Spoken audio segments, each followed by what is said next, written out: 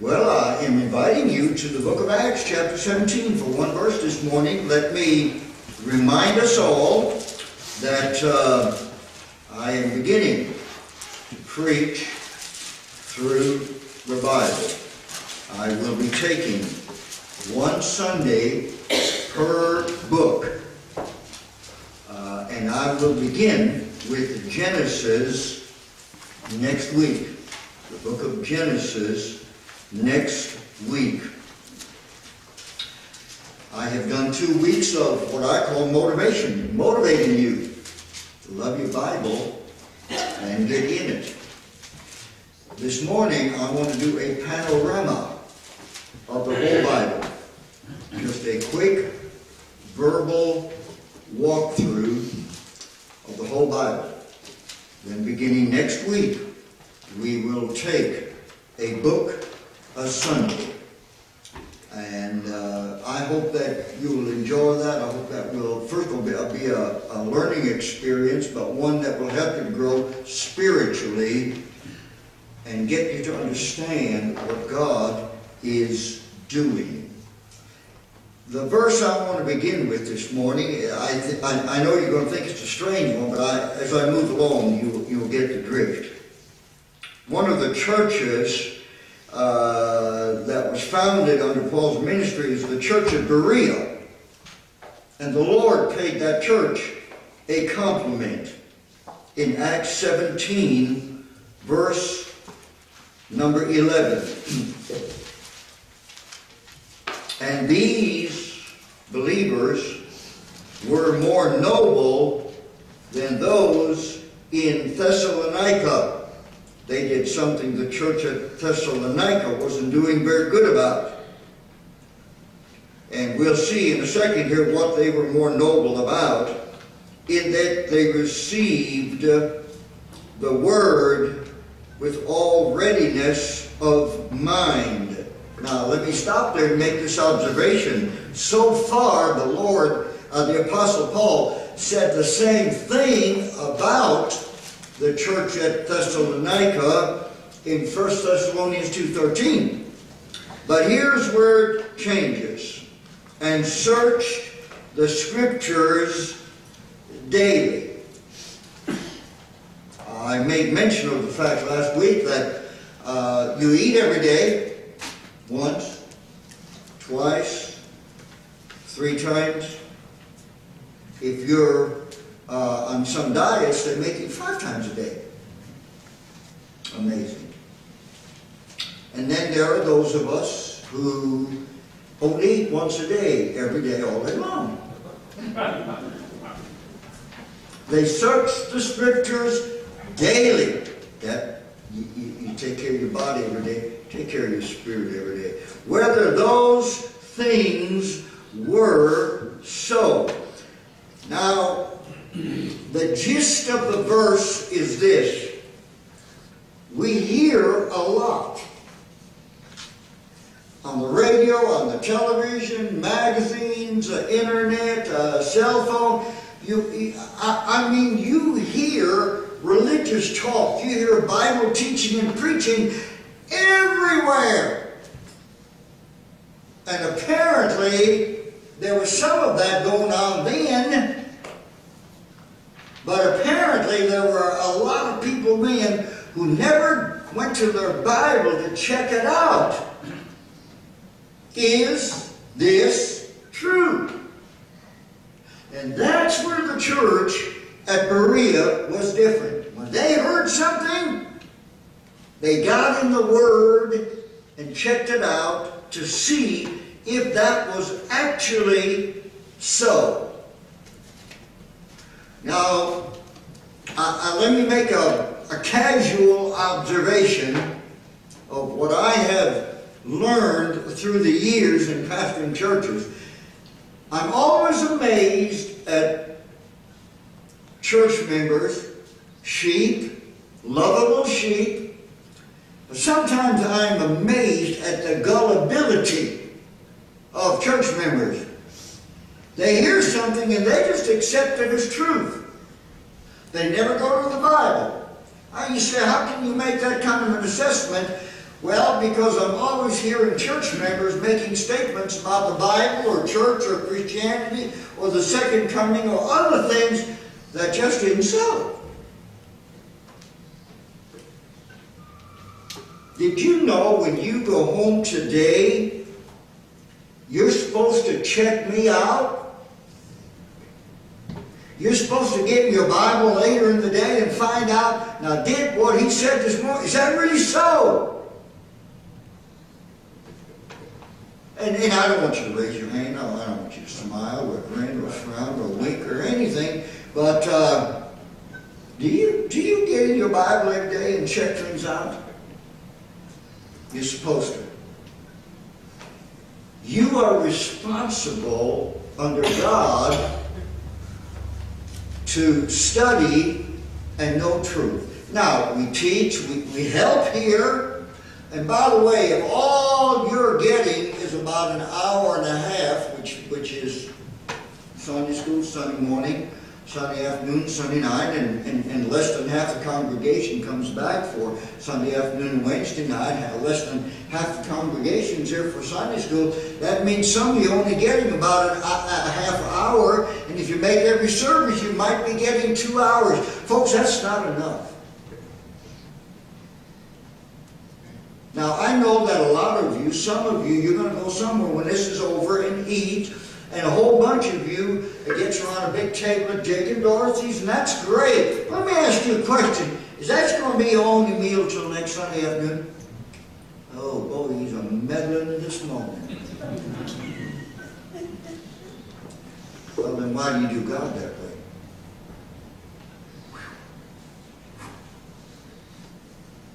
I took somebody this morning, I took the Tarleton, the football team, to lunch yesterday right down here at Perry. And I got to thinking, I had those superhuman being bodies. I got to thinking, man, if I had a half of them for bodyguards, I wonder how bold I would be in my preaching. You know what? I don't need them. I got the Lord. Amen? Come on. Yes, let's do this, folks. What a privilege. What a blessing to have a Bible and to get to read it and study it. Now, there are 39 Old Testament books. You knew that. There are 27 Old Testament books. There are 27 New Testament books. You knew that. That makes 66 books. But did you know there are 1,189 chapters in the Bible? Anybody knew that? How about this? There are 31,173 verses in the Bible. Anybody knew that? Well, I want to really impress you, and no, I didn't count them, but there are 757,444 words in the Bible. Well, I was really expecting at least one. Wow! One? Wow! Anybody? Thank you, Dallas. Man. What a blessing, God. Don't you just love this book as you're holding it right there? Oh, you ought to. One day, Philip was in Samaria preaching a great revival. And the Holy Spirit said, come here, and we'll send you out in the desert. And he took him away from a citywide revival and sent him out there to one man. Now, we would never do that. We would go from one big place to another big place, or from a small place to a bigger place. God doesn't operate like that. By the way, I have a number of pastor friends who, in days gone by, pastored big churches. They are so happy with a little church now they can't hardly stand it. Because the bigger the more people, the more problems.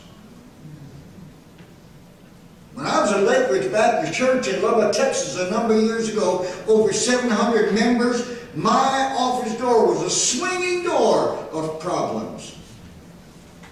We had 8 full-time on the church staff. We have 31 full-time in the daycare center. The staff was bigger than this whole church. When I left there, I said, never again. Lord broke me from always wanting bigger and better. So Philip leaves the citywide revival and goes out in the desert and meets one man, and he hears him reading Isaiah, and he says, what are you reading? And he said, do you understand what you're reading? And the Ethiopian eunuch, who was the treasurer of the country of Ethiopia, said, I don't, and how can I if somebody doesn't teach me? So that's our time together here. And he invited Philip up into the chariot. By the way, let me tell you the rest of the story, because you know Philip explained, and he got saved, and he went back to Ethiopia, and while Ethiopia today is a barren, starving, horrible place, in Paul's day it was a fertile, green, wonderful place. And for a while, Philip was taken away from a citywide revival, and he was obedient to go to one man. That man went home, and there was a countrywide revival. Point being, when God calls you, just go. Just go. If God calls you to go minister to one, He knows what He's doing. God sends us to a church of 10 people, God knows what He's doing. Paul wrote to Timothy. He said, you get the Word, you study, you stay there, because in doing this you will both save yourself and them that hear thee. You feed the sheep. Christ said to the apostles, and to us, He said, there are 3 verses I want to read for you out of John chapter number 14. First of all, verse 21. He that hath my commandments and keeps them, he it is that loveth me. The acid test for Christianity is not how much you give. Is not how often you go, though you should when you can. Is not how pretty you sing. The acid test from the Lord for a believer is, do you love and obey His Word? By the way, if we can get Christians to do that, everything else will fall in place. All this other stuff that we foam about and fume about and get all worked up about, all that would all work out if folks would just love the Word, stay in it, and obey it. He that loveth me shall be loved of my Father, and I will love him and will manifest myself to him. And verse 23, Jesus answered and said unto him, if a man love me, he'll keep my words. Don't tell people you love them. Wives, don't tell your husbands you love them if you don't please them, and vice versa. And kids, don't tell mom and dad you love them and then you disobey them. The proof of love is obedience. And my Father will love him, and we will come unto him and make our abode with him. Verse 26, but the Comforter, the Holy Spirit, whom the Father will send in my name, he shall teach you all things, and bring all things to remembrance, what I have said unto you. Now we know the Bible is divided in the Old Testament and the New Testament. The Old Testament is a record of the flow of history.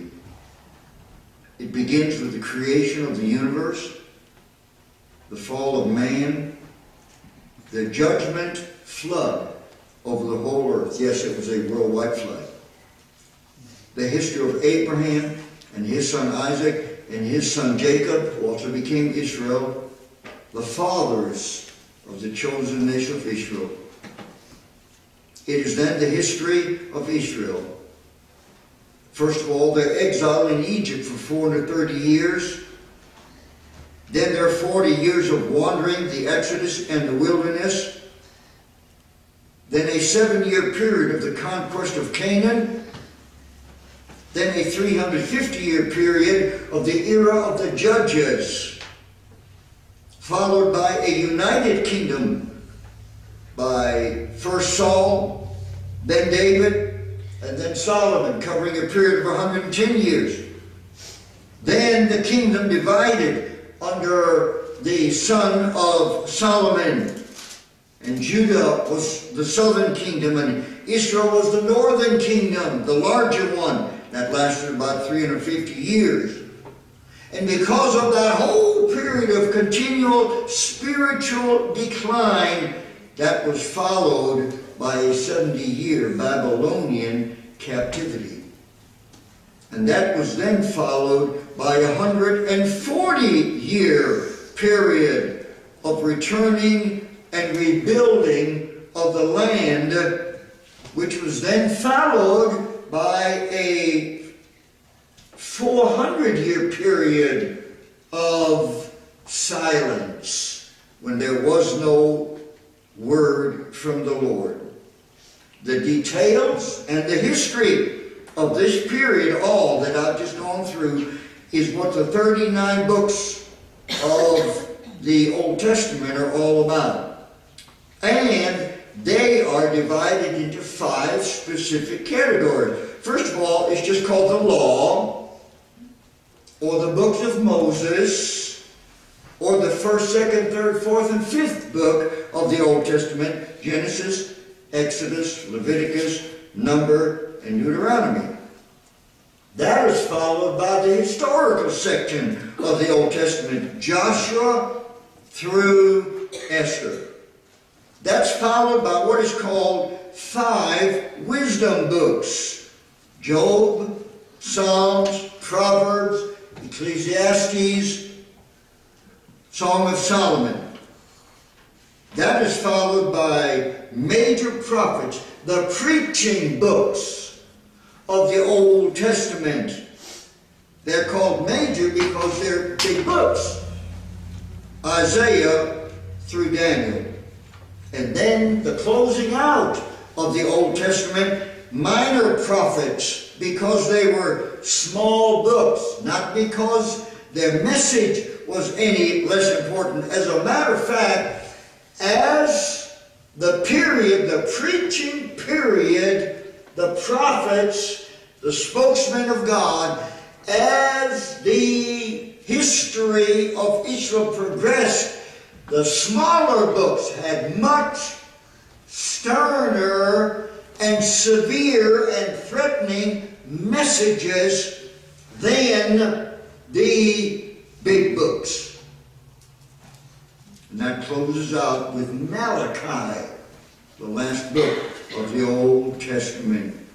There, from Genesis chapter 3, verse 15, all the way to the last book of the Old Testament, Malachi, Christ was foretold in many varied ways. The truth of the matter is, all through the Old Testament, you have the history of 2 people.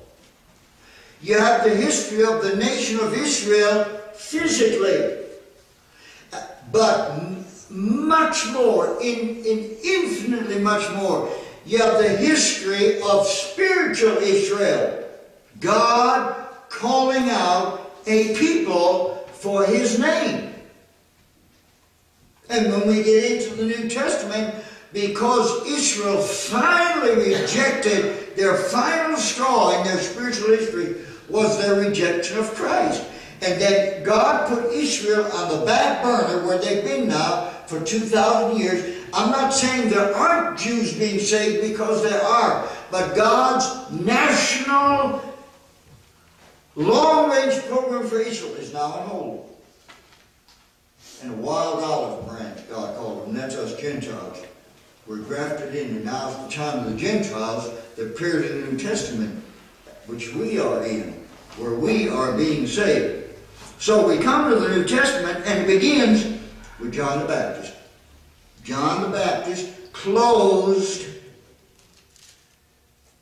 the period of the Old Testament, the last prophet. And the New Testament goes to another John, John the Apostle, who wrote the book of the Revelation very late in his life, 95 years old. We have first the four Gospels, which are the birth, life, death, burial, and resurrection of the Lord Jesus Christ. But the story of Christ doesn't stop there. Through the churches, through the apostles, through Paul, through the epistles, we are taught of the second coming of the Lord Jesus Christ. The Gospels are Christ's birth and life, Revelation, the eternality of the Lord Jesus Christ. Then we come to the book of Acts, which is the history of the beginning church, the history of the early church. That is followed by the book of Romans, which we are now studying, and by the end of the year we'll consummate the teachings, the doctrines, the Magna Charta of the Christian church, followed by the letters of the Apostle Paul, the apostle to the Gentiles, to the churches, his letters from 1 Corinthians all the way to the book of Titus. Then we have the book of Hebrews. There is much discussion who wrote the book of Hebrews. Personally, there's no question in my mind, it was Paul. If you don't agree with that, it doesn't matter, because who ultimately wrote the book of Hebrews was God, the Holy Spirit, by divine inspiration. And then we have the epistles. Letters to individuals, to pastors, to persecuted and scattered believers, followed by the last book of the Bible, which is the book of Revelation. What happened 6,000 years ago? God stopped eternity and established time. And now man has been living for 6,000 years under time. And at a certain point in the late in the book of Revelation, God will stop time and revert back to eternity. And by that time, every man, woman, boy, and girl that's ever lived on the planet will either be in a hell for rejecting Christ or in the Lord's heaven for receiving the Lord Jesus Christ as their Savior. You see, the Bible ultimately is God's redemptive purpose and program and plan unfolded in the Scriptures. If you really wanted to outline the whole Bible broadly, it would be this way. 5 divisions. Number 1, the revelation of the character of God, God's self-revelation. The only place you can ever really know about God is in His book that He wrote about Himself to us. Number 2, it is the revelation of divine judgment for disobedience. The only place you're going to find what God's going to do with Christ's rejectors is in the Bible.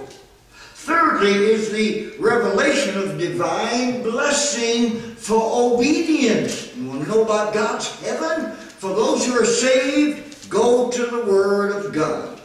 Number 4, it is the revelation of the Lord and Savior, Jesus Christ, and His sacrifice on the cross for sin.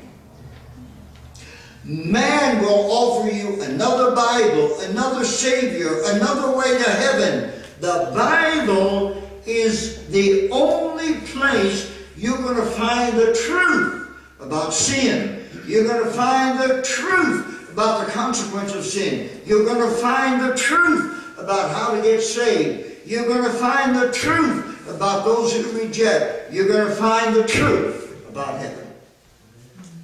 And number 5, the Bible is the only revelation of the kingdom and glory of the Lord Jesus Christ and your eternal future in Christ.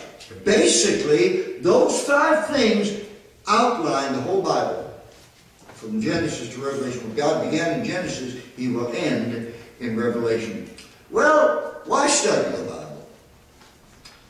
Because it's the source of truth. The ultimate and only source of truth. Because it's the source of God's blessing on your life when you obey. Because it is the source of victorious Christian living. Because it is the source of spiritual growth. It is the source of spiritual power. It is the place, the source, the place where you will find guidance through life. What is your responsibility to the Bible? Well, it is to believe it. It is to honor it. It is to love it. It is to obey it. It is to guard it. It is to fight for it. It's to preach it. In other words, witness. It is to study it. All Scripture is given by inspiration of God and is profitable for doctrine, for reproof, for correction, for instruction in righteousness, that the believer may be perfect, mature, furnished unto all good works. Let me ask you, the question is asked, who can study the Bible? Well, let me answer that question by asking some questions. Number 1, are you saved? Are you a born-again child of God, blood-washed by the blood of Jesus Christ? Then you must study your Bible. And second question, are you hungering for the Word of God? As long as your physical body is alive and healthy, you're going to get hungry. Did you know when you get sick, first thing goes is your appetite? If you're a Christian and you're not hungry for the Word of God, you got a problem. There's something wrong. A believer hungers for the Word of God. Are you hungering for the Word of God? Third question, are you searching God's Word with diligence? My text. They searched the Scriptures daily, whether those things were so. You know, people go on vacation. And they go to the travel agency, or they get on the computer and they look up. Oh, they want to know everything about where they're going. They want to see pictures. They want to see their motel room. They want to see the beach.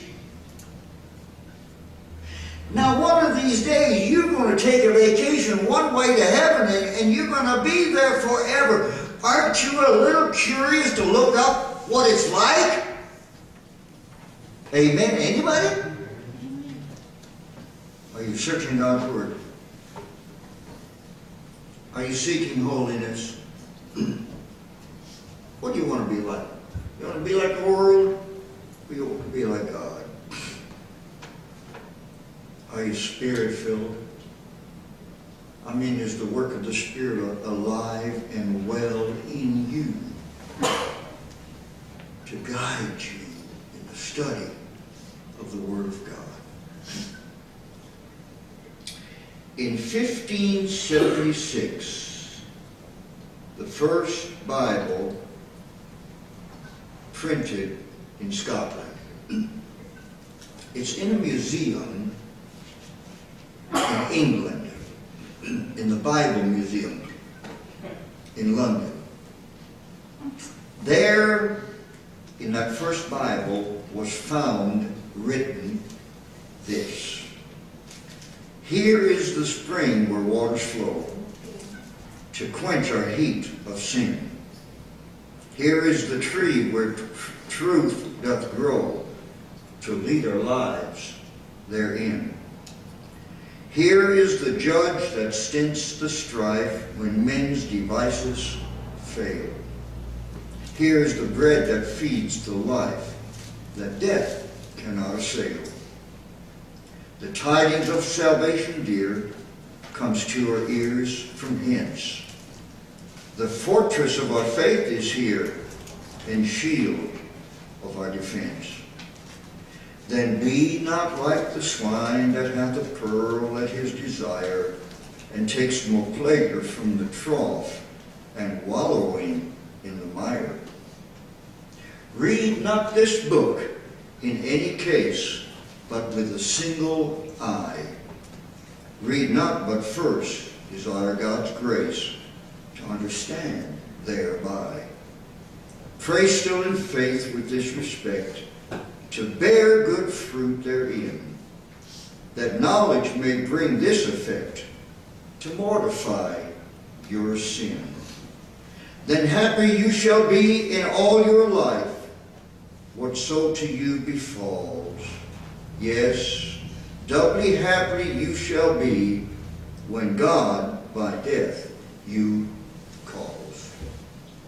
Folks, you can't live right, and you can't die well without your Bible, where you will get to know your precious Lord Jesus Christ, where you will learn about your home that is being prepared for you right now.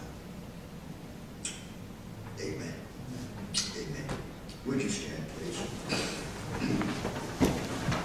Every head bowed, every eye closed. If you're here, you've never received Christ as your Savior. That is the primary, number one need of your life. Receive Him. Let us visit with you, talk to you, pray with you, help you on your journey.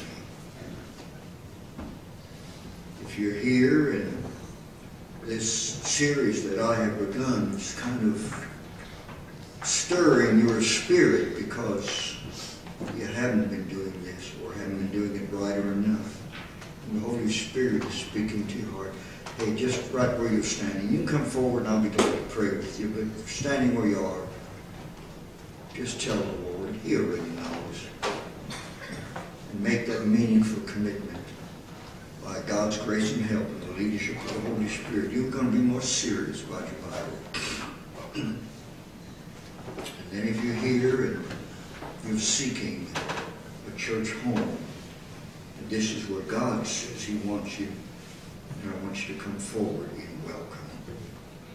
Whatever your need is, this is the place, this is the time. May God richly lead you and bless you. Our Father, bless this invitation.